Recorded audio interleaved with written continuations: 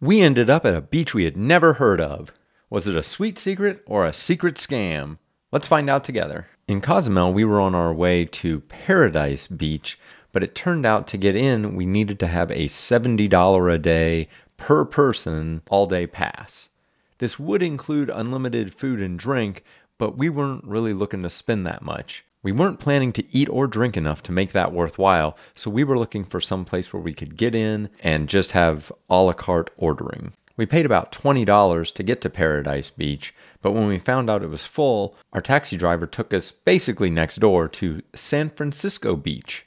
It was just around $20 to get in per person, and then you could order food and drink a la carte as much as you wanted throughout the day.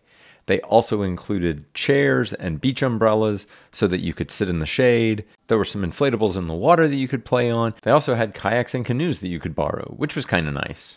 There are some covered areas that you can hang out in if the weather gets bad, and these areas also include some souvenir shops if you're looking for a few little trinkets. We didn't use the pool on this trip, but it's nice that they have one if you don't want to go out into the ocean. You can walk up to the bar and order drinks, but we found that people came by all the time to ask if we needed anything, and they were very attentive, very friendly, and helped out a lot.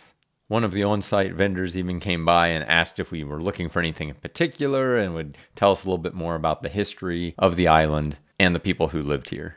We ordered a couple of drinks and even some nachos. They were actually pretty good nachos and a lot more substantial than I expected for a little beach touristy area. Enough to split and hold us over till we could get back to the ship, that's for sure. After a couple of hours, it did start to rain, and so we hung out in that covered area I talked about for a little bit, and then eventually got a taxi back to the port area.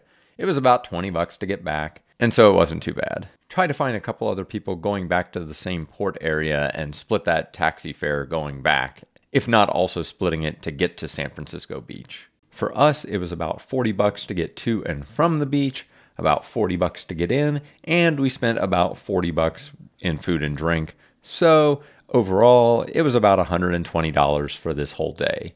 Not too bad for a beach day. There are so many things you can do in Cozumel. I'm going to link to a couple other videos here just to show you some other excursions. And of course, when you're on a Caribbean cruise, there are excursions at every port stop. So check out some of these other videos. Would you go to San Francisco Beach? Let me know in the comments below. Or tell me about your favorite beach and share your secrets. Secret you next time.